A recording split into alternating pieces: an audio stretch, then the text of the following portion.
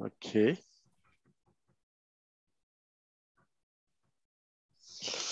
Yes, we can start. Friends, on behalf of Tamil Nadu Science Forum and Popular Science Lecture Group, I extend my warm welcome to you all. Today, we are going to have a webinar on invisible empire, how viruses and microbes shape up our world. This lecture shall be delivered by Mr. Pranay Lal. We have with us two pillars of PSL, Dr. TRG and Dr. S. Krishnaswamy, and we are also expecting Dr. Ramanujam as well. This meeting shall be in English. We would like to have a brief introduction to Tamil Nadu Science Forum and the speaker, which shall be done by Dr. Seduraman. And Dr. Krishnaswamy will be introducing the speaker. And speaker will, Mr. Pranay Lal. Pranay Lal will speak about 40 to 45 minutes, and followed by we have a question answer session.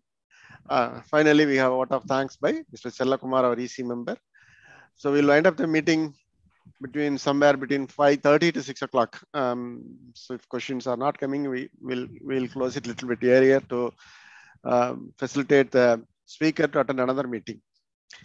The PSL is part of Tamil Nadu Science Forum, and it is started functioning in 2018, although the TNSF is functioning from 1980 onwards.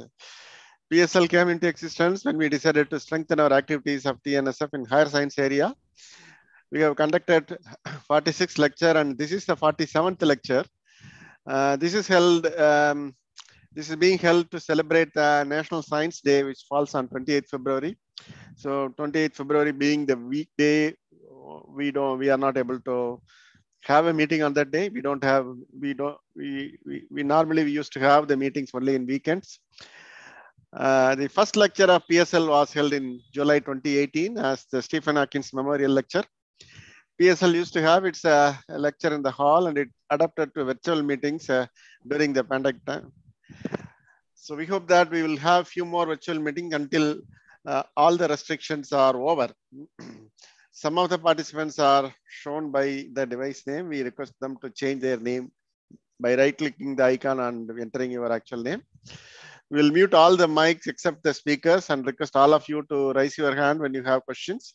When the question answer session starts, we may unmute the mic and for those who wish to ask direct questions to the speaker. So with this, we would like to get a feedback from the webinar from you, and we have posted a Google form. I'm going to provide the Google form in the chat window. Please fill up the form, and by providing your contact details and your opinion of this program, we'll keep you in touch to send the details about the future programs. We also have the Telegram group meant for PSL. To join the Telegram group, we are going to provide a link in the chat window. You just click the link and become a member of our Telegram group. You can also send a mail to popular-science-lectures plus subscribe at googlegroups.com to become a member of our Google group. We also broadcast this lecture in YouTube. If any of you drop from this meeting due to any reason and unable to get into the meeting, you can watch this webinar in the YouTube, and we are going to provide the YouTube link in the chat window as well. You can save it separately so that you can get into the meeting quickly. So with this, let me hand over the mic to Dr. Seduraman to introduce the Tamil Nadu Science Forum. Dr. Seduraman, please. No, yes, not turned up, right? Okay. I think you can go ahead and start straightly, right? Yes, Dr. Krishnaswamy will talk about the speaker, and he'll also, part of Science Forum, he can introduce the Science Forum as well. Thank you. Dr. SK?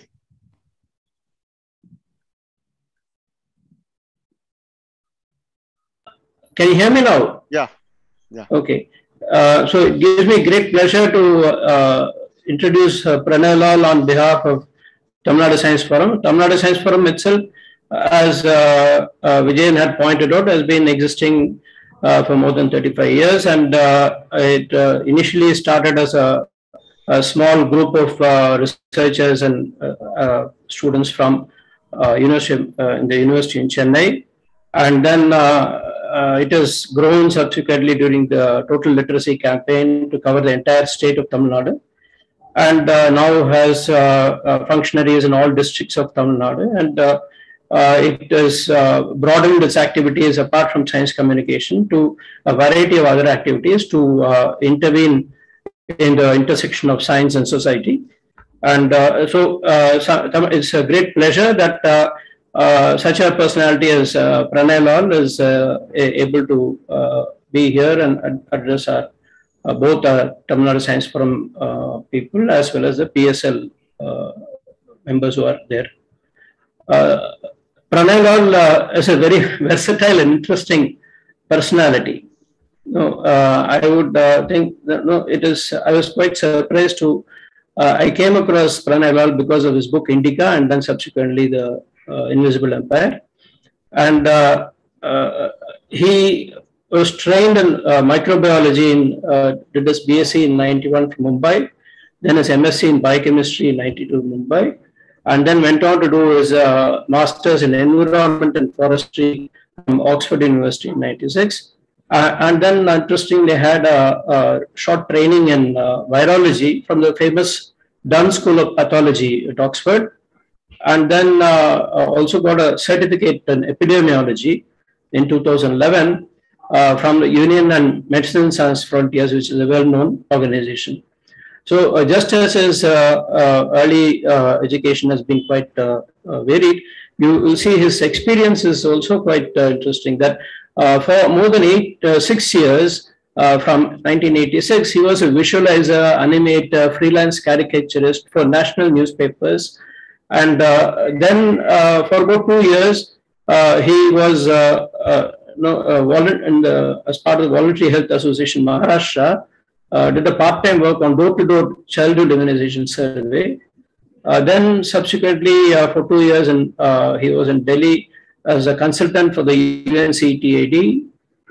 Then went on to also become a project coordinator for the Global March Against Child Labor. So you will see that all along he has been in touch with people as well as in overall the fringe of the intersection of science and people. And then he went on to become a coordinator of the Health and Environment section of the Center for Science and Environment. That he was there for 3 years. Then he became, he was a policy advisor in the advocacy control of TB International. That's for a year. And then he was for 2 years as a director of policy in the International AIDS Vaccine Initiative. And then from 2007 onwards, he's been a senior technical advisor at the International Union Against Tuberculosis and Lung Disease, also popularly called the Union. And with his daytime, full-time job, he's also managed to take a new avatar as a science writer and communicator. And in that sense, he's a model example for Tamil Nadu Science Forum people. And his debut in Flix was the book Indica, Deep Natural History of the Indian Subcontinent, that was published by Penguin and went on to become a best book in the Delhi Book Fair in 2017, and also got listed as among the top non-fiction books in 2017. I read that book and it's really amazing, especially the way he takes through the entire, from the early years of formation of the earth, all through, and he shows examples of what places in India. That's something remarkable I found. And not only that, there's a visual context that he gives a latitude and longitude, so you can actually go to Google Maps and look at that place. So it's a very nice attempt, and I've not seen this type of writing earlier. And then in 2021, he came out after the pandemic with the Invisible Empire, the natural history of viruses, which is what he's going to be talking to us about. But this book also got listed as a top non-fiction book in 2021 from the Hindu, and a review by Professor Shahid Jamil, who has been written an extremely nice review about it, which is available in the Wire, and people should try and look at it. So it's a great pleasure that I welcome Pranay Lal and look forward to his talk along with others. Thank you. Mr. Pranay Lal. Thank you, Professor Krishnaswamy, and all the friends in TNSF. I'm quite humbled to be here I hope that the luminaries you've had speaking with you. I hope that I would be able to do justice to the expectations that you have. I'm going to try making a case here that the microbial world and within that the viruses have a very important role in the role of keeping a balance in nature. But before we do that, I just wanted to take you through a short journey of where we are in terms of viruses, or rather in sense of where we are in terms of the whole process of diseases. You're very kind in introducing me on my two books. And for those of you who haven't seen it, the book on the left is about the natural history of the subcontinent, the Indian subcontinent. And my most recent book, which has been released in November of last year, is on the natural history of viruses. So I'm interested in the entire gamut of influences on and influences off creatures, landforms, landscapes, and everything. So I think my interest is to understand the larger gamut in which things exist. I'm going to take a quick dive into an image of this kind. Until 2018, we were quite complacent by the fact that we were making amazing discoveries in the field of biotechnology. Please recall that the Nobel Prize for 2018 went to somebody who discovered, two ladies who discovered a fascinating new technique that could leapfrog advancement in diagnosis and creation of new therapeutic strategies. That was Professor Jennifer Doudna and Emmanuel Charpentier for the discovery of the CRISPR model. But just a year later, the same processes that we were harnessing and looking at the bacterial and the microbial world and the viral world suddenly brought us back to a stage where we were looking at the microbes, and in particular the viruses, with a different set of vision. And it brought me back to this caricature or cartoon of an 1880 encyclopedia of remedies for the good wife. This is what the English translation of this encyclopedia is. And it's basically remedies of hygiene and medicine for a wife to manage at home. And it actually shows three children, one with scarlet fever, the other with measles, and the third with smallpox. And basically what it tells is that how should you manage conditions like this?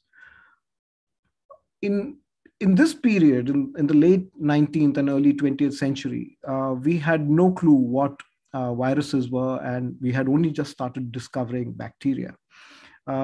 Remember that the first virus was seen only in the 1930s, and there was no way in which we could have figured out which creature caused what. But the fact of the matter is that as the pandemic has grown over and over again, our attitudes towards anything that is microscopic has again become very medieval, or rather primitive. We now call every creature, we'll castigate them with an eye of vengeance, and we do not have any understanding of what roles these creatures or these life forms play in the natural world. So with this background, I'm going to position I'll make 5 submissions to you on why we need microbes if we want to survive. But before we embark on that, I want to tell you what is the microbial world. Now, if I were to take a pinch of soil from a bird bath or from a pond, and I was to put this in a microscope, under a microscope, this is what I would see. The chances are that I would see a worm, which is very, very tiny, barely visible to the eye, but under the microscope, it looks like a giant. Now, this worm is called a nematode. Now, it is the most abundant metazoan, or a multicellular creature in the world. There's an estimate which says there are 57 billion nematodes for every human on Earth. They're so numerous that they are found in just about every soil sample from the Antarctica to the equatorial spaces and even on the fringes of the oceans and seas. So it's a very elegant creature to see under a microscope. You could watch it for hours. It's very, very beautiful to watch them. But if I were to look a little further, I would come across these slipper-shaped creatures, which we know as parameciums. You could find its other protozoal cousins like amoeba, chlamydomonas. The other creatures also are pretty visible. But sharpening my vision under the microscope, I then come into a solitary creature, this algal cell, which is called microasterias. Micro means small, asterias means sun. So it looks like a small sun. And under refracted light, it gives you these beautiful glowing colors. I then sharpen my vision by tenfold again, and then come to see something like this. The gray blotches that you see in front, they look like small flowers, as if you're lying down in the grass and you're looking at the sun. And so it looks like heads of flowers and grass. And at the background what looks like a circular sun is actually a cell of Saccharomyces, which is from the family of yeasts. The creature in front is Aspergillus. Now, Aspergillus can do a lot of damage. There's two species of Aspergillus which are extremely pathogenic to human beings, but the other 80 known Aspergillus are actually very beneficial because they are known to break down certain complex proteins with many other bacteria or other creatures are not able to do. So this is the performance, the utility function of Aspergillus, which is very important that we must also understand. But if I were to just focus again on the yeast cell, the Saccharomyces, and if I were to look at something that infects the Saccharomyces, that creature would be something that eats a bacteria, what is called a bacteriophage. Now, bacterio is, as you know, from the word bacterium, and phage is to eat, as in phagy, right? So a virus that kills and feeds on a bacteria is called a bacteriophage. Now, this is largely the spectrum of creatures that you find in a small pinch of soil, a moist soil from a pond. Of course, you need different kinds of microscope. I've been very simplistic in saying that, you could see the worm and you could see the virus in the same field. Chances are that you will have to keep changing your microscope because the power of the microscope is different. The point that I want to tell you here is that even in the microscopic world, the size is of immense diversity. On the right of the screen, you see a hair, a human hair. And towards the center, you see these two red disc-shaped objects, which is the red blood cell. Move along that line towards the left further, and you see these two blue sausage-shaped things, and those are bacterium. Next to the bacterium, to the left, is the smallest known particle, which is commonly seen. It's not the smallest known as, what I mean in the sense that it is commonly seen is wood smoke. Wood smoke particles, as you know, are very, very fine. And about a quarter of a size of a wood smoke particle is a coronavirus. Now, coronavirus is among the larger viruses that we know, but it's still not the largest virus. But there are several smaller viruses that are onto the left. You remember what I told you about bacteriophage, the eater of bacteria? Now that is next to the left on the coronavirus, and further left to that is another virus that's become notorious is the Zika virus, right? So what I'm trying to show here is that the spectrum, the size, diversity, even within the microbial world is immense. But let's look at some giant viruses. When I've said that there are viruses that are pretty large, here's one example. So in 1992, in the town of Bradford, which is about 300 kilometers north of London, it is in a city called Yorkshire, a county called Yorkshire, the city of Bradford. Yorkshire, as you know, many of you know, was made famous by, we Indians know Yorkshire because of Geoffrey Boycott. He was a player from the county of Yorkshire. And he used to, live not too far from the town where this creature was discovered. Now, the reason why we're talking about this creature, and I'm not labeling it yet, is because in 1992, there was a mysterious pneumonia that was started to take place in a ward in a hospital of Bradford, the city of Bradford. And for the person who discovered it in the cooling towers of the hospital, decided to isolate it and tried culturing it. Now, culturing is a term that is used in medicine and in microbiology to try growing something.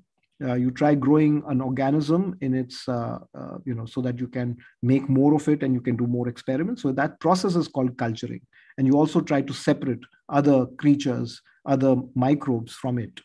So in the effort to identify what this microbe was, the effort to isolate it proved futile because it just did not grow. But it was found in large numbers in the water of the water cooler that was there, the water cooling plant that was there on the top of the roof of the hospital in Bradford. When you do staining of these cells, it picked up two colors. Now, let me just explain what staining is. In microbiology, there's something called Gram staining. It's named after a Danish scientist by the name of Gram. Now, you use two different dyes. One is a blue dye and one is a pink dye. And if the bacterial cell picks up the pink color, then it is Gram negative. And if it picks up the blue color, then it is called Gram positive.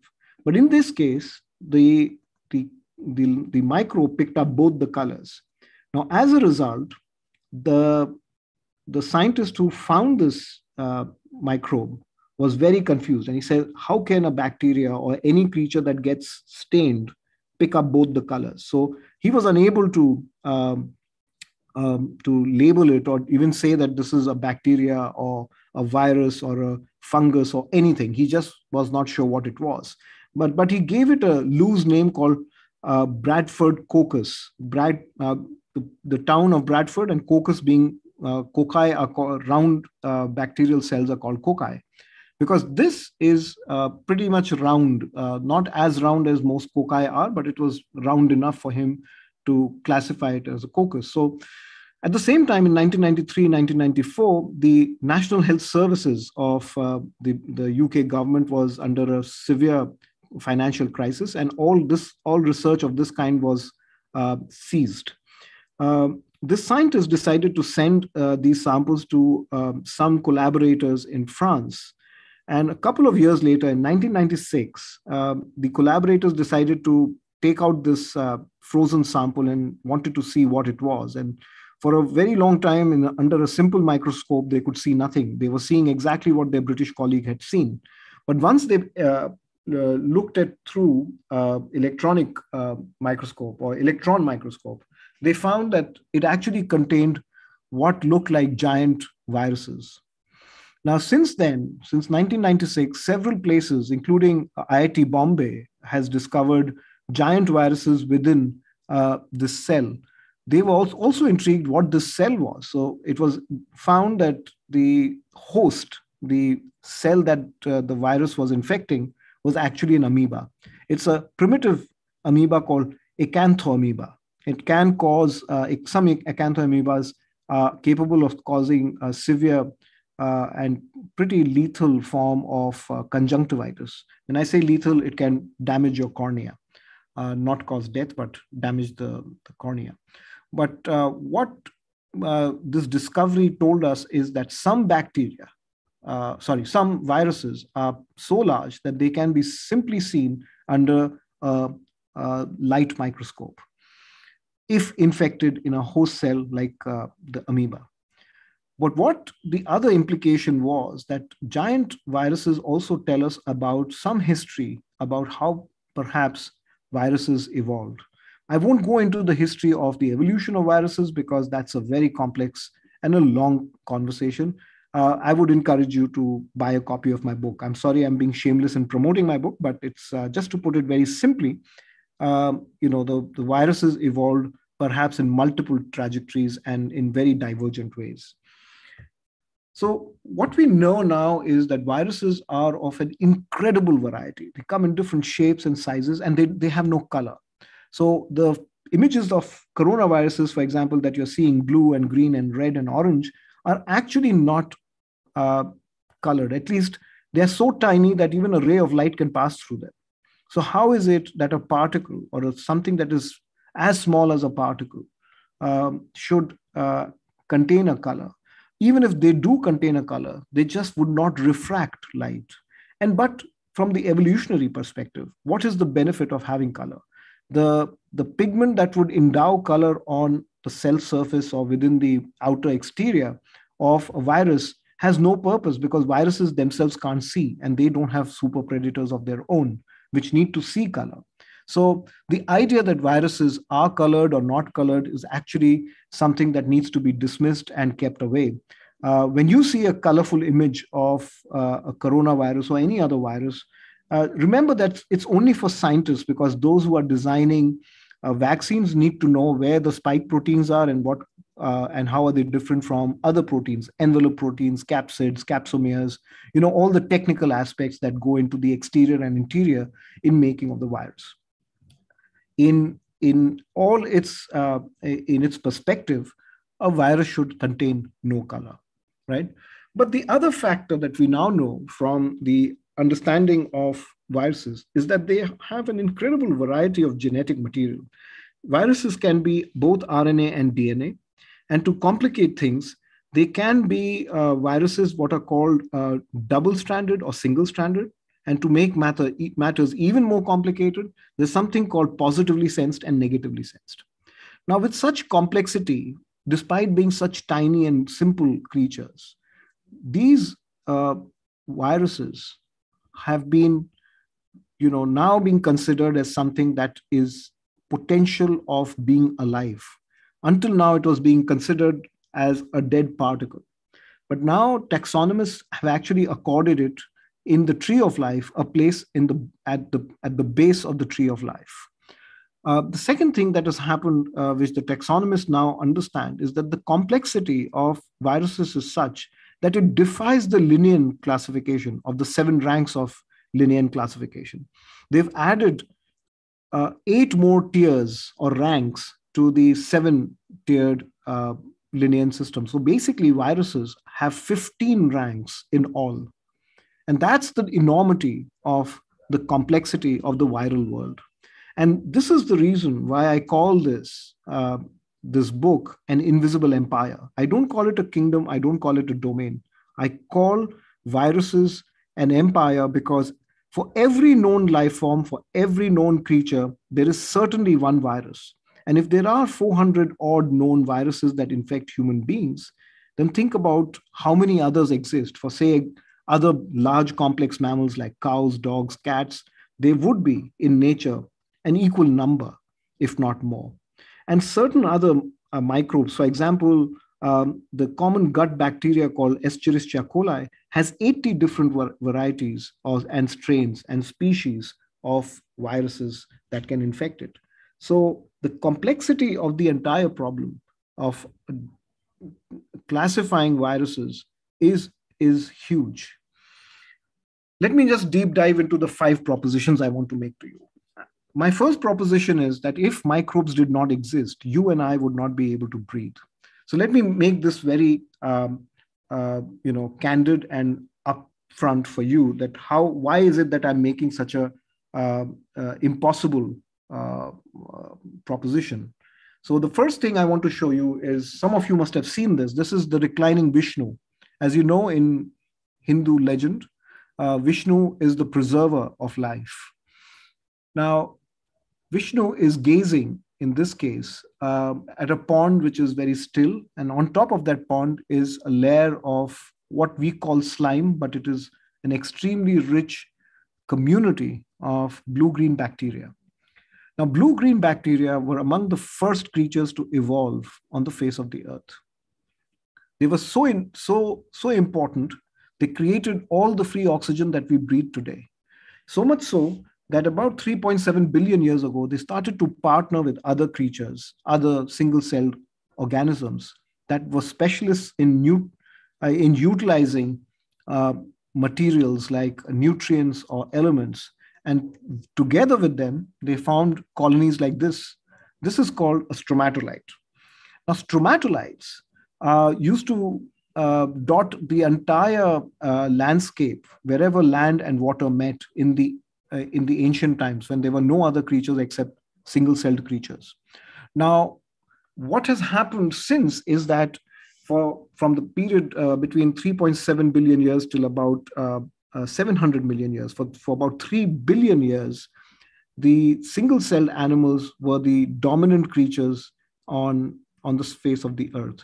And during that time, these single-celled creatures produced so much oxygen that they first started to create metal oxides and different types of oxides that were, before this period, absent on the face of the earth.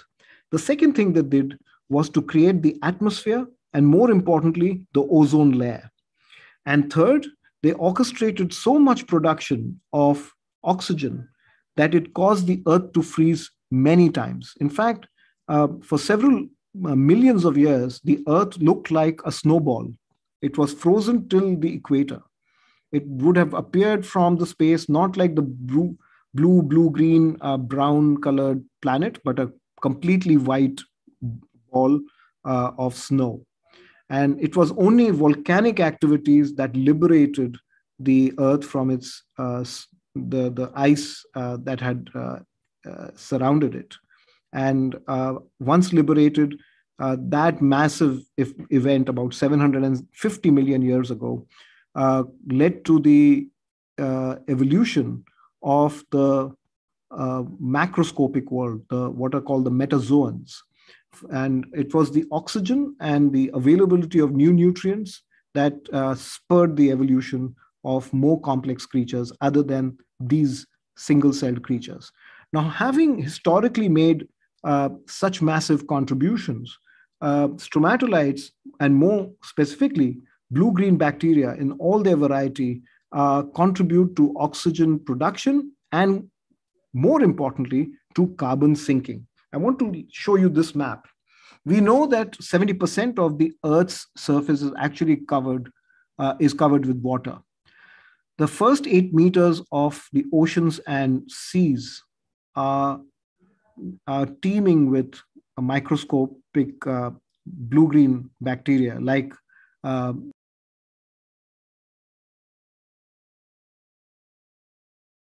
I'm sorry, I got muted for some reason. Oh, yeah, yes. Don't worry, it's okay. So, so the 8 meters of oceans and seas is actually full of microscopic blue-green algae, which during the day capture carbon to produce carbohydrates. And by night, there is predation, and there is also replication of these blue-green bacteria. So when the predation happens, and if these creatures are killed, they go and sink in the deep oceans. I want to particularly bring to your notice the following. The following bacteria, the blue-green bacteria. On the left is the champion called the Prochlorococcus. Pro means first, chloro means green, coccus means rounded cells. And its cousin is Synechococcus. Now, together, both these blue-green bacteria produce all the free oxygen. About 25% of the world's free oxygen is produced by just these two organisms. And there are about 1,000 more blue-green bacteria that survive in different other water bodies. Why are these two in particular so important is because in the oceans, they have specific viruses. And these viruses are predators, and they actually infect the Prochlorococcus and Synechococcus. And as they are doing that, they also trigger the reproduction process in these bacteria. So while the process of killing is happening, the reproduction also is happening simultaneously. So the mother cell is about to die, and it produces two or three or four daughter cells, and they survive to continue the process of capturing carbon.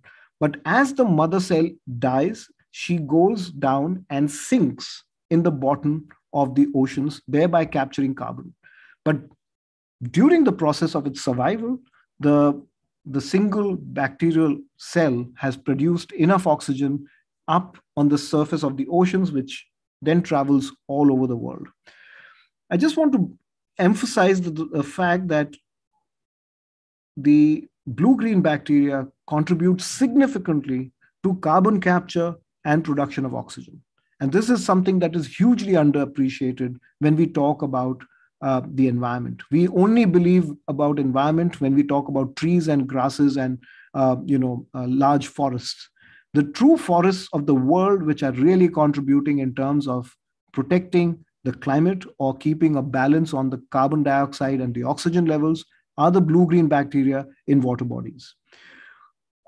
To the center is another microbe called Trichodesmium. Now, that is singularly the largest contributor to the nitrogen cycle. It balances the nitrogen cycle in any water body.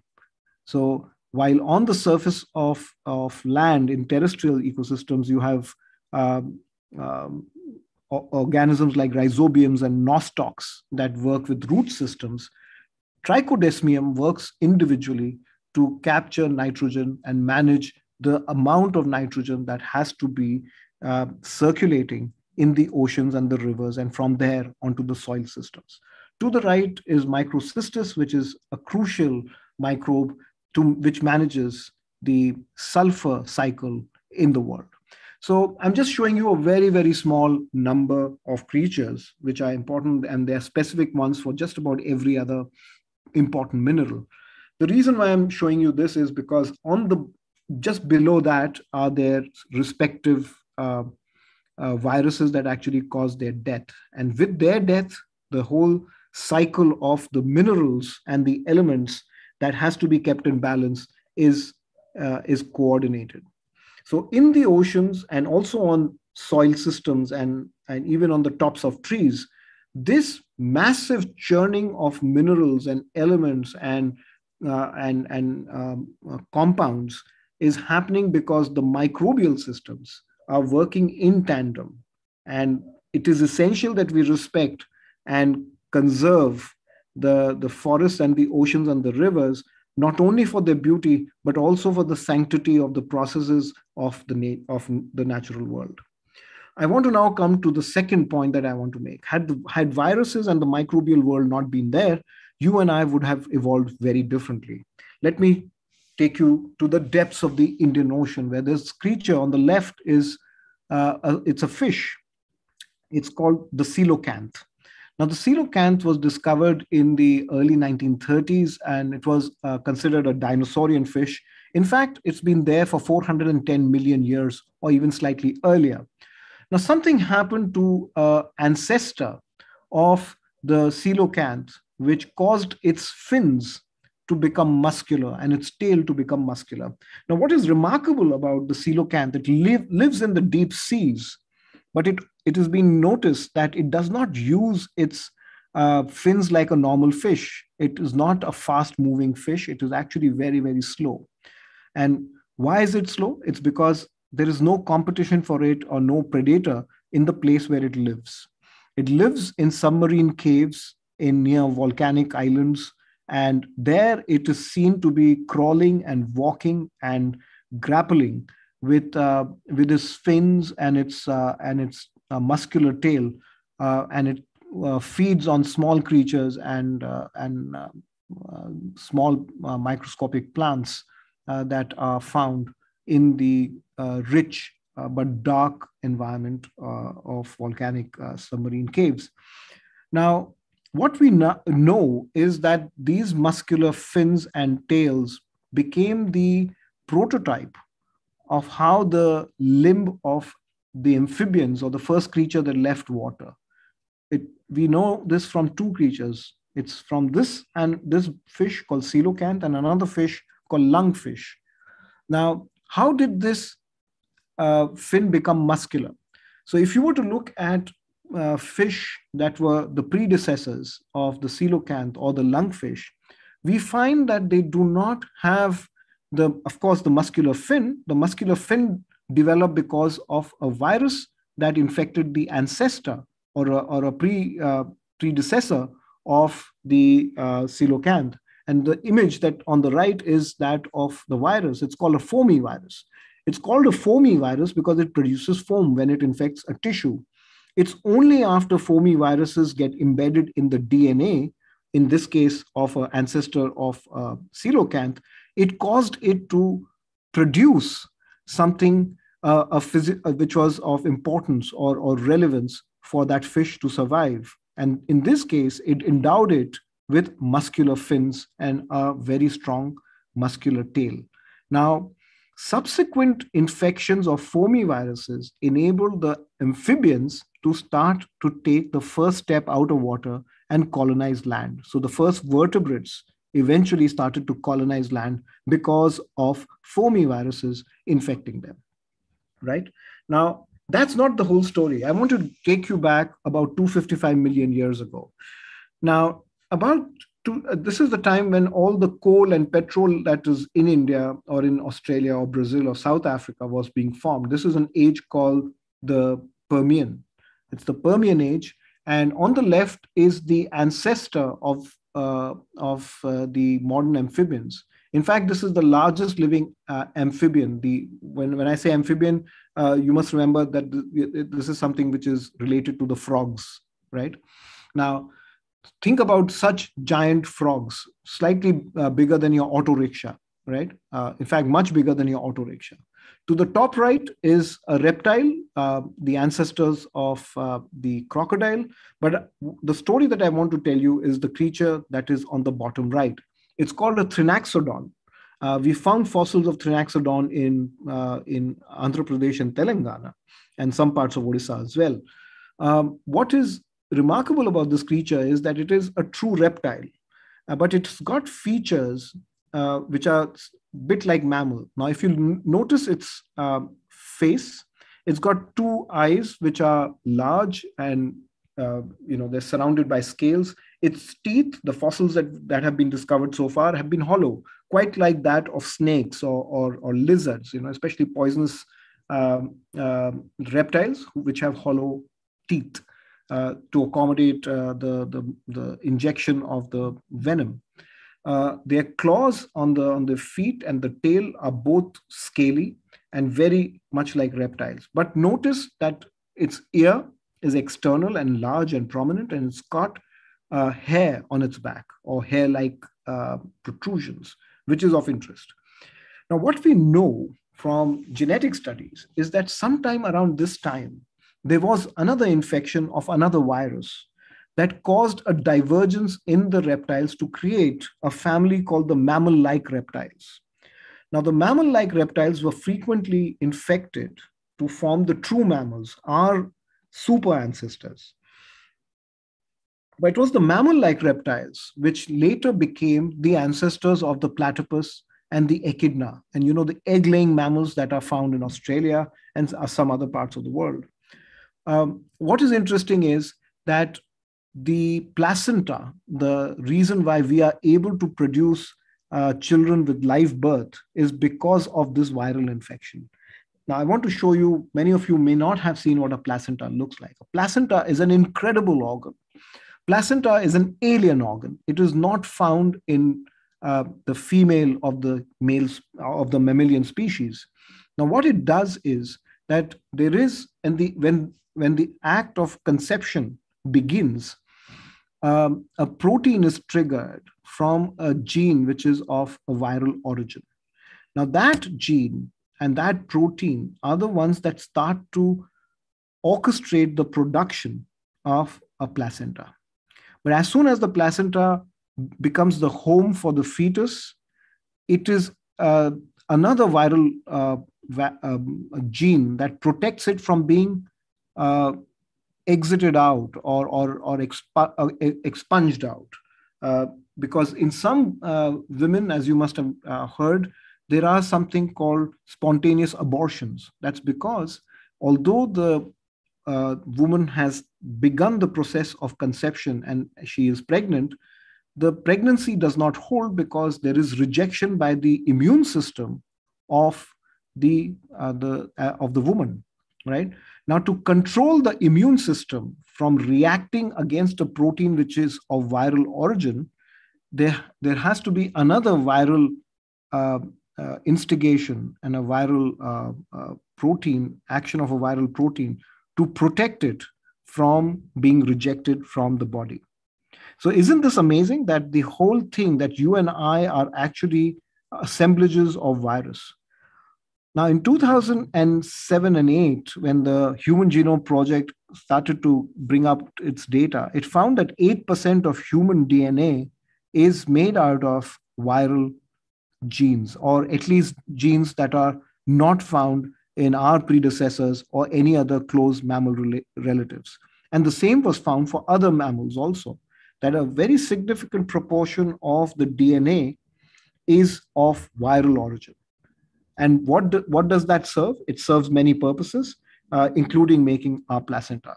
And think about it, had we not had a placenta, you and I just now would be talking in in bird talk. I would be chirping and you could be croaking, and somebody could be cawing and somebody could be saying something else, right? So it is very, very important that we remember that our birth and the process of how we are born is also viral in origin. And finally, I'm going to come to another point on how viruses help us in defense. You must be thinking, oh, viruses only cause disease. Well, that's not true. We have more viruses in our body than we imagine. In fact, there are more viruses in your body that you will ever encounter, which as fevers or infections that will cause you discomfort or disease. There is now an understanding that there is a virus in just about every part of your body. What was once considered to be sterile is now a place where you may encounter a virus, including your cerebrospinal fluid, just about every part of your body, and even your blood, your kidneys, your liver, all fluids contain some forms of viruses. What is important for us to remember is that viruses like this one, this beautiful polygonal virus, it's something that we all contain. We have at least 2 or maybe 5, and some people even 8 species of this virus. Now, it's something that we encountered as children. It's called the herpes virus. In our childhood, it would have impacted us and caused chickenpox. But once we grow up, it causes something very painful, what is called herpes zoster or shingles. It's a very painful condition in one half of your body. You find this burning sensation with small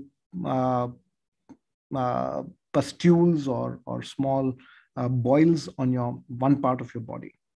Now, herpes as a family, although it does cause disease, but it also roams around in your body. It just circulates all across your body fluids and causes your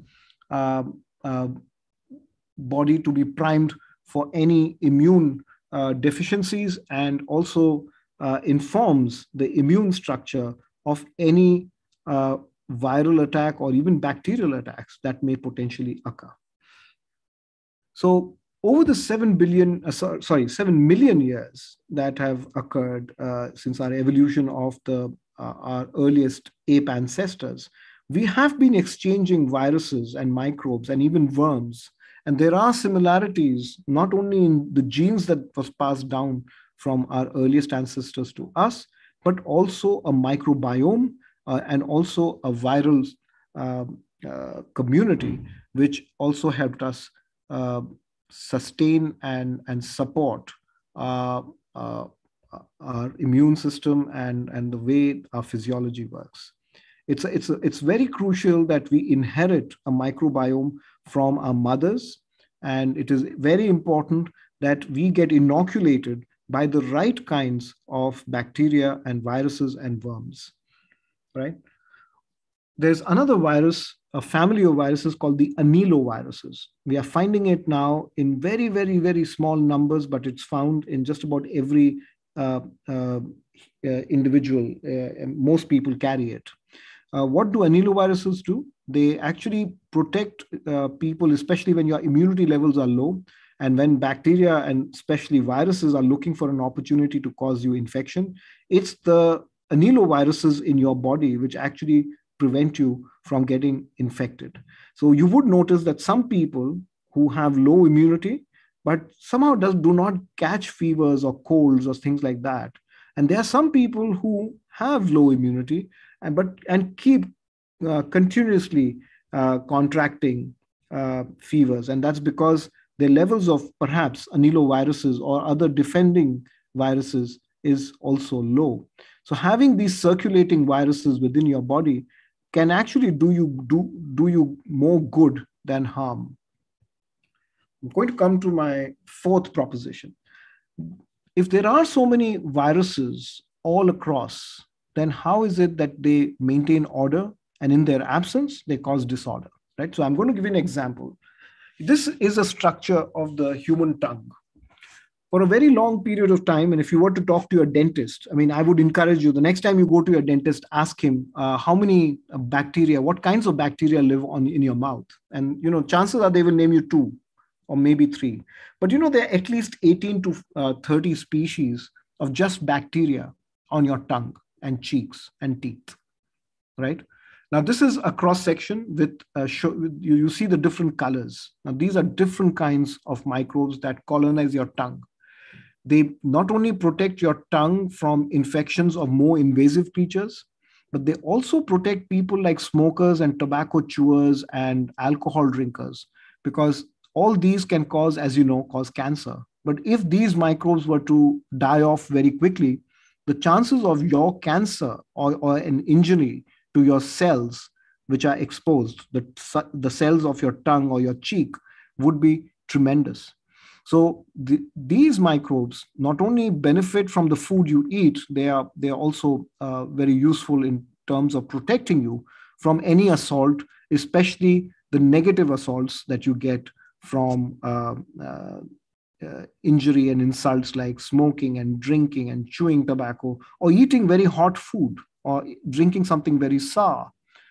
All those things, these microbes group together and tend to evade any long-lasting injury to your tongue and mouth, right? So what is interesting is until the late 1990s, medical texts used to tell that the dominant creature in the human gut is this creature called Escherichia coli, E. coli. Now, it's a vital organism. It was one of the earliest bacteria and perhaps the most studied bacteria, because it's a model bacteria that is used by microbiologists for studies. But what we know is that E. coli is a very, very important organism because it helps in assimilating and digesting a lot of different kinds of food, but it also is an important producer of vitamin K in the human body. So it's a very important creature to have in your gut. But what we now know is that E. coli is not at all dominant in the human gut. In fact, it is less than 1% of the total volume. So the human body is made out of 1 trillion cells, okay? We have 1 trillion cells of our own, but there are 1.3 trillion bacteria and worms and protozoa and other creatures. We don't know how many viruses are there, but just the bacterial and other microbes are roughly 30% more than our own cells, right? And during that process of discovery, we discovered that we were wrong also about what is there in our gut. Our gut, when I say our gut, it's everything that's the lower stomach until the intestine. That's the region which is called the gut, right? Now, the most abundant creatures are these ones. And it again depends on your diet. If you are a meat eater and a milk drinker, chances, and you don't take as much fruit and vegetables as you should, then you have a dominance of a bacteria called Bacteroides. But if you take some more, you take less meats and less milk, but also take a little more fruits and vegetables, then you have another large number of viruses called Prevotella. And if you take more fiber and largely vegetarian, chances of you having Bacteroides in your guts is much lower, but you will have more Ruminococcus and Prevotella and Escherichia coli. And therefore, meat eaters have slightly less bacteroides in terms of proportions. The point that I'm making here is that these bacteria, the 4 dominant bacteria of the human gut, are critical in the way food gets digested. The stomach and the intestines alone do not digest it. It's these micro workers working overtime when we've had a hearty dinner. It's these microbes that are working overtime. But with so much activity in your stomach, why is it that your stomach doesn't burst? Why is it that the bacteria, which are competing for food and growth and want to elbow out other bacteria, why is it that our stomachs don't burst at night? That's a question that I used to have when I was a child, that I've got so many organisms in my stomach. Why is it my stomach, when I've eaten so much and my stomach does pain, but the next morning I used to expect that my food would be, my stomach would be burst open and the food would be hanging around on top of the roof and all around the room. Well, it never happened. I mean, I was perhaps 4 or 5 years old, but now I've discovered that the bacteria live in harmony. And what is the creature that maintains the harmony? It's a virus that we discovered only in 2017. And this virus is so abundant that it was not seen for a very, very long time. And people did not even assume that we had viruses in our stomach. Think about it. 2017 is not too long ago. We discovered this virus quite by accident. Now, genetics or genomic studies in particular are very, very interesting, because if you take a sample of any biological material, say blood or saliva or stool or urine, you are able to find out the genes of every creature that has possibly, passed through or has lived in or whose genes have got collected in that body fluid. Now, in stool samples across the world, people were finding a huge number of viral genes. There were broken genes. So scientists collaborated and decided to piece together what could be the genome of a virus that was so dominant in the human gut, and they called it crassphage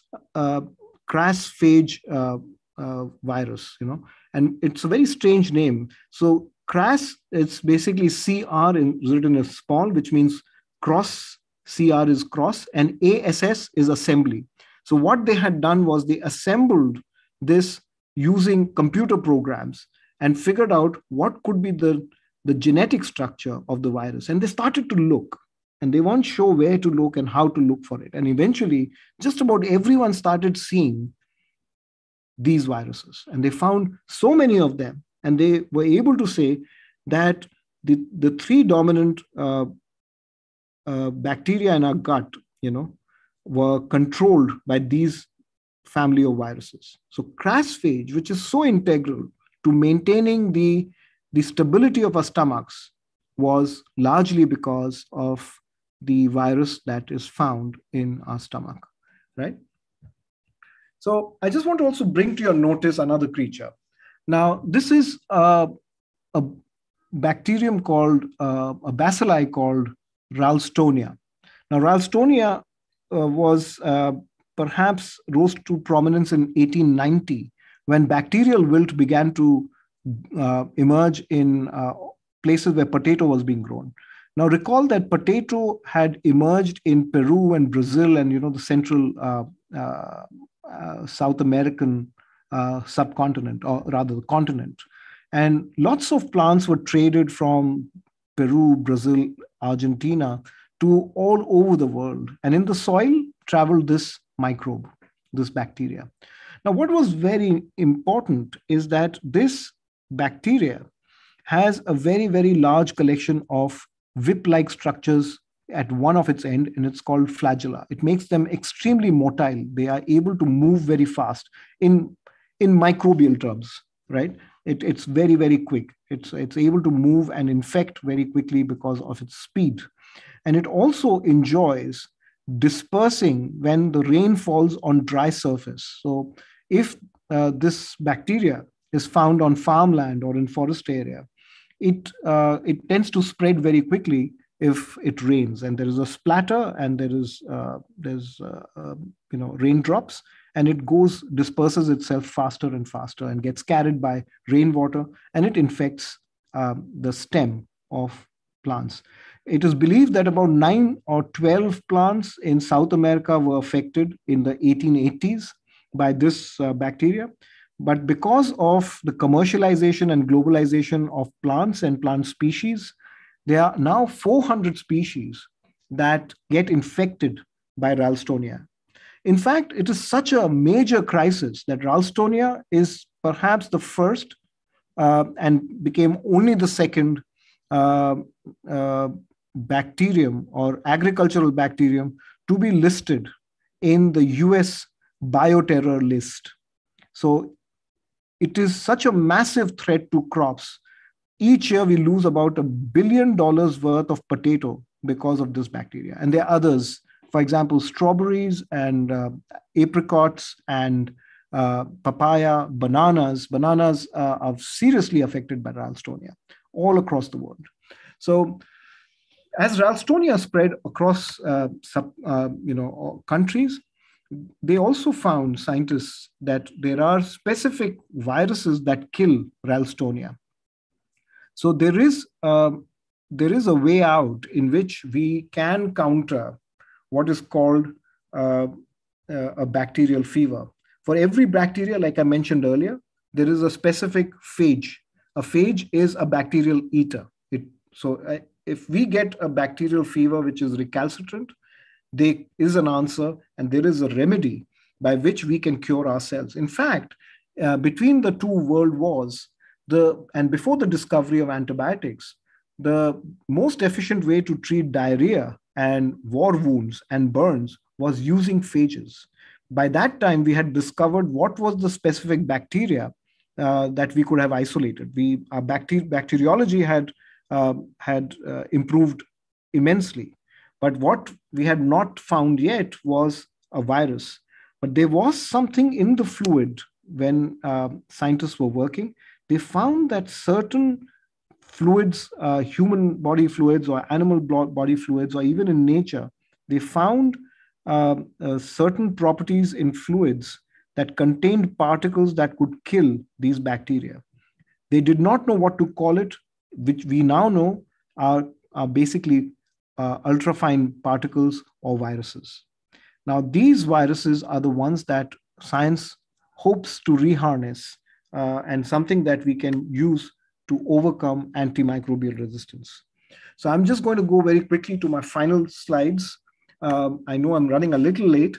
My fifth and final submission to you is that all the beauty that we have around us, the one of symmetry, the one of accentuated morphism and physiology, is largely bestowed by viruses. Now, let me make my case to you. This is how a wild tulip looks like. A tulip, its native range is in the Altai mountains of Kazakhstan. But it went westwards, first to Turkey, and then it came into India, where the Mughal gardens in the 1500s were growing this. But around the 1600s, it became very popular in Europe, and especially in Holland, where it's still very popular. But in Holland, there was something else that happened to these flowers. A viral infection, a virus strangely called the POTY virus. POTY, P-O-T-Y, stands for potato Y virus. But it was found in apricots and cherries and other fruit trees, which had the ability to infect tulips. In fact, it created such a craze that it became of immense economic value. Tulips became the first economic bubble of the globalized world in the 16th century. It caused the minor collapse of the Dutch economy because everybody who had a little bit of wealth wanted to buy the fanciest tulips, the most beautifully colored and the most exotic colors and shapes and designs were fetching astronomical prices. In fact, a single bulb of tulip could be worth 3 ships laden with gold and silk and spices coming from India and Africa. That's the price that merchants and kings in Holland were willing to pay in the 1630s. But then, for different economic and biological reasons, the whole system collapsed. There was one year in which the number of tulips flooded the market. There was overproduction, and the quality of tulips was not as good as the previous seasons. And finally, the number of people who bet on the tulips were found that their money was sinking. And as a result, lots of people went into debt, and there was a crisis because even ships that were coming laden with silks and linen and spices from the Indies, there was nobody to buy it because everybody had run into debt. So what drove people into such a frenzy? The beauty of tulips was incredible. I'm going to make a second case. This is wild rice. This is a picture that I took in the steppe hills of Jorhat in Assam. Now, this is how rice looks like. You know, the wild rice that if you were to not cultivate it would look something like this. But a viral infection, in fact, repeated viral infections several thousand years ago or tens of thousands years ago, caused the spikelets of rice to come together and start to ripen at the same time. Now think about it. If rice grains started to mature and ripen at different types, it would be so difficult for us to harvest it. We would get unripe rice and some small rice. Some was hard, some was soft, some was overripe. But when the rice that we get in our farms now is rice which ripens all together, right? So, and it also is bunched together because that makes harvesting much simpler. You can see the difference between the physiology of the two plants, right? And I also want to bring to your notice that a devastating fungal infection in the 1930s in America caused the decline of these giant trees called the American chestnut. Just to give you a scale, on the bottom right of this gray picture, you can see a large car. So you can make out what a big forest this was. And it appears as if the forest has caught fire and these are just the remains of the tree. Well, these trees are devastated by a fungus that grew at the base of the tree, and it would actually collar and suffocate the tree, causing it to look like a ghost. But then in France and Italy, scientists noticed that a local variety of the European chestnut, which had a similar fungus affecting it, did not die, but it just survived barely. So there was a more virulent variety, which was orange in color. And there was a less virulent, a benign and a harmless version of fungus that did infect the tree, but it never killed it. In fact, the tree, if it was infected by a less harmful fungus of the same species, did not cause any harm, and the tree actually flourished. So the scientists in Italy and France were trying to figure out that the same species of fungus, one which is brilliant orange, and in another tree, the same species is dull gray and it's small and withered. And in the orange fungus kills the tree. The gray fungus is barely surviving itself, and the tree is flourishing. So what was the difference? So what they did was they tried taking the exudate of the gray benign fungus, and they put it on the orange, the more virulent fungus. And they found that the benign fungus, the exudate from it, would kill the orange one and make it into a gray one. It was discovered that the exudate contained a virus which could actually tame the virulent fungus. And this is something that they have been trying to use back in America. And the American chestnut is now on a path of revival, at least it's in its early days. And hopefully the fungus is not going to evolve a new strategy and evade the action of the virus. So I'm going to end by saying that what did I learn about viruses, and why did I do this book, especially when people were disturbed about how viruses is killing and decimating everyone around them. Well, I wanted to correct the narrative. First thing is that extinction is fine and lots of things, for example, people started saying, let's eliminate all bats because they are spreading Nipah and Hendra and coronaviruses. So let's get rid of them. But when you look at things in perspective, nothing in nature is wasteful, right? If you eliminate bats, chances are that you would also lose about 10 to 15% of all your fruit species. They would go extinct. And they are vital fruits, tropical fruits. The worst thing that I noticed during the pandemic is that we started labeling everything as germs and bug and critter and slime and weed and gunk, everything derogatory about microbes, And I think that's wrong, because I think I made 5 cases to you of why viruses and microbes and funguses and bacteria and protozoa and all of them are so important to the existence of life. All of these work together in different ways. Just because we don't understand the larger scheme of things, of how these processes work, that does not mean that their utility in the larger realm of things is diminished. I would encourage everybody to question everything. I think we have to ask our scientists that, have you looked at this aspect of science? How do you know this? How do you know that it explains a certain natural phenomena? And the most important thing is we have to let our children and our students and everybody around us stay curious. There's nothing like a stupid question. Keep asking your question till you're satisfactorily answered and assured that you now understand the whole picture of how things work in nature. And I think it's a never-ending process. I think we need to understand nature better, more profoundly. Only then can we get out of the problems that we've created for ourselves. Thank you so much.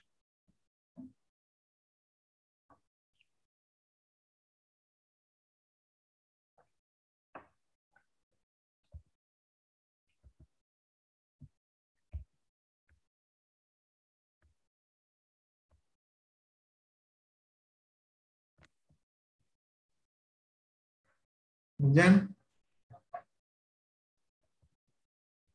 Hello, Jen? Yeah. Thank you very much. It was a wonderful lecture, and it's the time for us to proceed with our questions.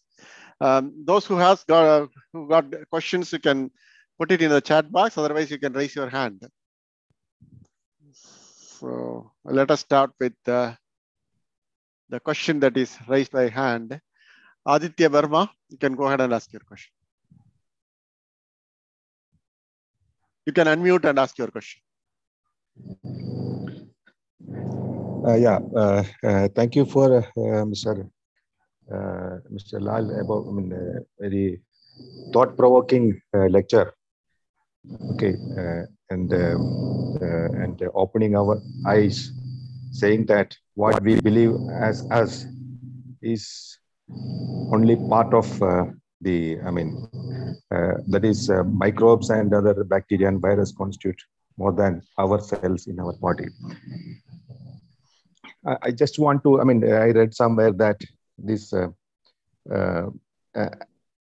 the evolution process, the living organisms migrated from or changed from asexual reproduction to sexual reproduction as a strategy against the microbes. I just want you to elaborate, if possible, in shortly. Yeah, thank you, Dr. Verma. I have not really given it a thought, but I think, I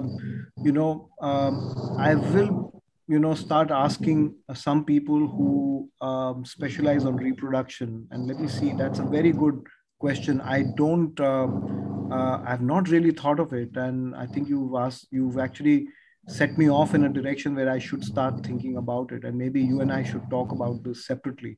I'll be very interested in knowing what your thoughts are. I frankly don't have any clue, but maybe 3 or 4 years down the line, when I've started to read enough, perhaps I may have some answers. I'm sorry, I don't have an answer. Oh, it's okay. I am not a doctor. I am a banker, basically. Okay. So Okay. away That's a from, very good question. It's a fantastic question. Thank you but so much. only, I mean, I keep my interest in science and try to. Right. It's a very good question, Mr. Verma. Thank you. Next, I ask Hema Prabha to ask your question. Okay. Thank you. Thanks for an amazing lecture and a wonderful book. I have read this book and I was also amazed by various facts, including how bacteriophages bring in the holiness of the river Ganga. I'm a science communicator in Tamil. Although my area of research is electronics, I try to communicate viruses because of the pandemic. I have a question very specific to deforestation and pandemic. Like I understand broadly that because of deforestation, the viruses have evolved to, which are supposed to be in the wild, have evolved to infect humans and species. But I cannot I cannot get the information more than that or anything specific to question. So I'll be happy to hear about deforestation and pandemic and how the microorganisms evolve to infect humans. Yeah, that's a good question. I think it's, it borders on a bit of a lot of oversimplification and a bit of myth. Let me try clarifying. So what happens is that, once you start felling trees or expanding agriculture, and there are animals that would naturally reside in the forests, for example, bats or baboons, or even in Massachusetts, for example, now you see red deer, which carry a disease called the Lyme disease, right? Which is a tick-borne disease, right? It's coming out. Yeah. So the point that I'm making here is that the microbe is not directed towards human. It's a complete chance event. Even the coronavirus is a complete chance event. We found bats and civet cats that we have been, as in the human community, I'm not going to name countries or people, but we've been doing that for a very long time. And it's a chance encounter that SARS, the original SARS of the first SARS or MERS or SARS-CoV-2, have jumped from a animal host, which should not have been the case. I mean, the animals should be living in the forest, and humans should not be living in such close proximity, such with these animals, right? So the fact that we are creating or reducing barriers with what nature had actually created for us is a disturbing thing. The second thing, like I mentioned, is that like evolution, the whole process of the emergence of any new fevers is a completely random process. We can't say that, we can't even predict how future diseases are going to emerge. We may know that certain bacteria and viruses have the ability to infect human beings, and in the future may become potential pathogens or even become epidemics. But, and we know this for a fact because there were certain bacteria in the 1930s and 40s that were considered to be potential pathogens. And in 1990s and 2000s, they are full-blown pathogens. One example is Acinetobacter baumannii, about which I write in my book, right? Yeah. So the fact is that it is our interventions and our transgression of nature, how we abuse nature, how we continue to poke at nature, that the virus or the bacteria is just inhaled and encountered, and that's it. We get it, and we become the replicators of those viruses or pathogens, and we start spreading it around.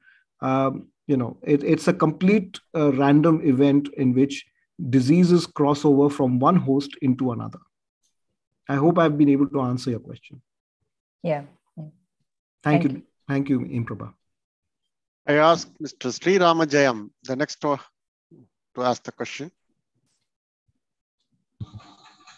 Good evening, sir. I'm Sri Ramajayam from Pachapas College. I have a doubt, sir, that in last 2 years, we humans face that corona effects, sir. We are agriculture background, sir. So we face another problem that needling virus, that lumpy skin disease virus, sir, in our cattles. On that virus, there is any ongoing researches are there, sir? Yeah, good question. also spreads to one animal to animal by sneezing, coughing. That like only spreads, sir. In ongoing researches are there, sir, in that neatening virus? Yeah, that's a good question. I think, a lot of very important zoonotic or animal diseases are currently not being given enough attention. So the funding is very, very uneven. So I think you raise a very important point. I mean, there's some serious diseases that need to be addressed urgently. And I don't think we've done enough. And I think there are revisions. The current government is looking into it. And I think we are hopeful that, we come up with important protocols, especially One Health protocols. I think what the previous question that was asked by Hemprabha was also about One Health. That how is it that we can now look at environmental health and human health and animal health and in complete sense planetary health to look at so that there's well-being of all. So I think that is something that needs policy and programs, and more importantly, investment and intent. What happens is we get policies and programs, but no investment or intent from bureaucrats or politicians. And I think that's where we are lacking. And I think you raise a very important point. Yes, sir. Thank you, sir. Thank you. Your lecture also very good, sir. Thank you, sir. So before we move to the next participant now, I appeal all the participants to fill up the feedback form. I also provide the link for the feedback form in the chat box. Also have the link for the current lecture, YouTube lecture. So you can note down or you can save it in your device so that you can see it in future again. It's an excellent lecture. And I also provide the link for all lectures of PSL. We have 47 lectures. All lectures are placed in the YouTube, and you can play with it. And I provide the link for that, and also provide the feedback form. Please fill up the feedback form before you leave, and you leave your contact details so that we can make you as a member of our Google group, so that you can get our future notification of us. So let us go to Mr. G. Parthasarathi. Can you hear me, sir? Yes, Professor Parthasarathi, please go ahead. Pranay Sahab is a fantastic lecture. Thank you, sir. Beautiful lecture. I am from Bangalore. I am a physicist, but I had a small doubt. And the lecture said something called great oxidation event. Yes. Around 2 to 2.5 billion years old. That's right. And the sea, the first life is formed at sea only. Correct. So when the sea is formed, when did the seas form? And how the creatures in the bottom of the sea got oxygen? Okay, so a good question, sir. Yes, I don't think you have read my book. Have you read my book, Indica? No, sir. No, sir. I just listened to your lecture. So motivated, nicely, inspiring. Yeah. So the great oxidation event does not mean that the water was hypooxygenated. What it meant is that the oxygen availability, which was coordinated by the stromatolites and the blue-green bacteria, was so immense that it caused the metals, especially the metal ions, to become oxidized. And if I know you don't live too far from Chitradurga. So there is a place near, if you go to Chitradurga, the town of Chitradurga, before you reach the fort on the right-hand side, there is a beautiful rock. Please go and look at it. It looks like a black and red raspberry jam. Look at it closely and you will see it's a very beautiful rock. It's got iron oxide and it's got iron dioxide. It's a banded iron formation. Banded irons, yes, that's right.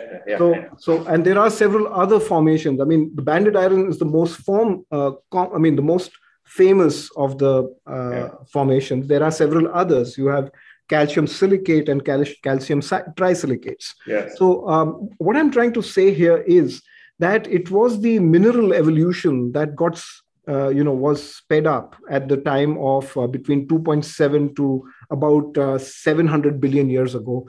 So 700 million years ago. Now, 750 million years ago, there was a volcanic event called the Malani volcanic event near Jodhpur. And that caused the defreezing of the earth. It was one of the three big volcanic activities. So again, I'm sorry, I'm bringing you to my book, Indica. If you were to read it, you will get geological signatures that you can see around your homes. In fact, even on your tabletop, your Kota stone or your sandstones and your marbles, how to look at a marble and say, from which area it is. And I can tell you. So all those kind of tricks and are there in my book. And the great oxidation event, especially the one described by Hoffman, and in India by several other scientists, I have described it in my footnotes and also in forms of pictures. So you will enjoy the book if you are interested in the great oxidation event. Thank you. Thank you so much. So we'll next move to Usha Ramachandran. Please ask your questions.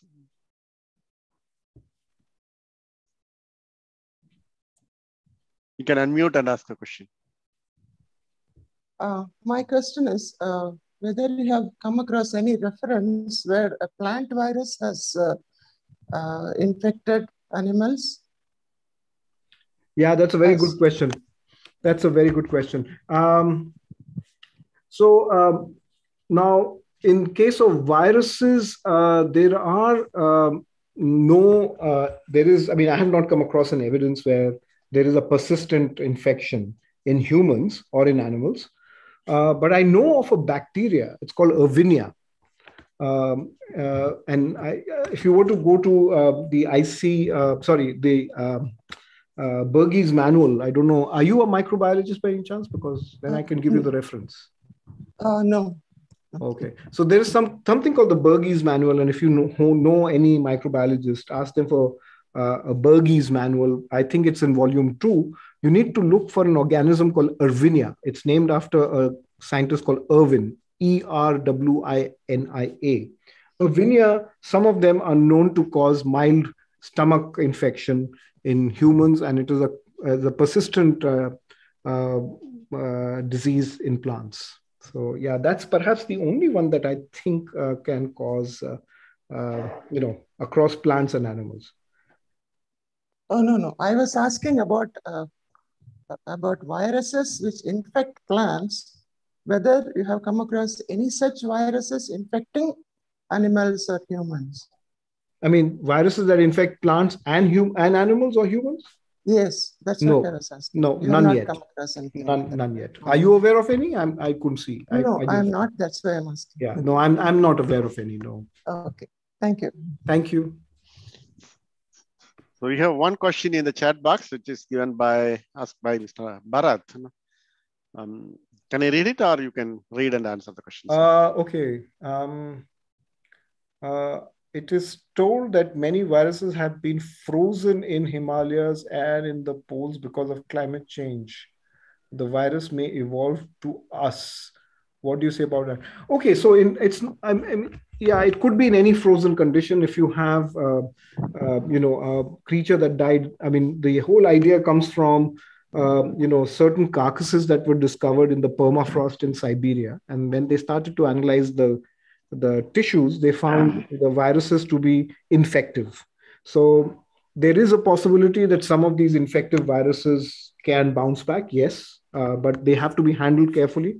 Would they, do they have pandemic potential individually as viruses? Yes, but it would be very, very bad handling by anthropologists or scientists themselves if they use the tissues and let that microbe spread. So I'm hopeful that there are precautions taken by scientists as they find carcasses which may still have viable microbes in them. I'm just hopeful because we are going to start seeing, as the permafrost and the ice in different landscapes, including the Himalayas.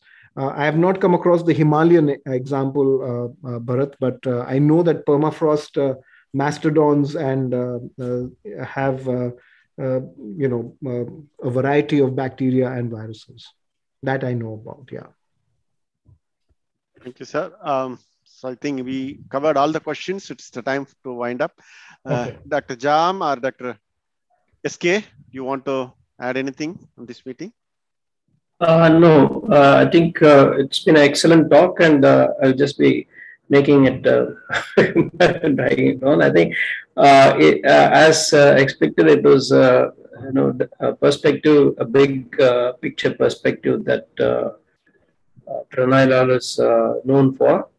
And I only hope that he will continue to associate himself with Tamil Nadu Science Forum, and maybe also write for our children's magazine Jantar Mantar. So that will be a good exercise. And it's been an extremely wonderful talk, as can be seen from all the chat box messages. And thank you, Pranay, for this exquisite talk. Thank you so much, sir, for having me, and thank you, TNSF. Jam, do you want to say anything on that?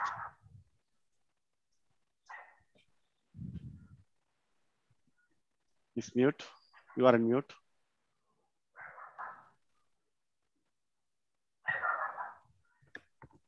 Okay. So thank you, sir. On behalf of Tamil Nadu Science Forum, I'll be thanking you. We will have a formal Thanksgiving things will be done by Sellakumar. I have another demand from you, and we want to have one more lecture from you on your book Indica. So we'll be approaching you again. So with this, let me ask Mr. Sellakumar to give the vote of thanks. Good evening, everybody.